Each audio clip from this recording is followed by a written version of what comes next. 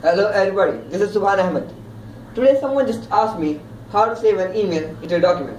Well, you're going to see the simplest way of saving an email into a document. The mouse pointer is visible to you.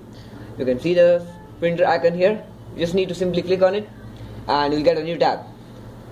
When you get a new tab, whether you have a printer attached in the desktop or laptop or not, you'll get this thing. So the second step is that you need to click on the save icon. So now you can choose a place where you want to keep this document. As I always choose desktop. As I have already saved this, so there is no need to save again. I will minimize this and I will show you the place and I will show you the document where I have saved. This is the document.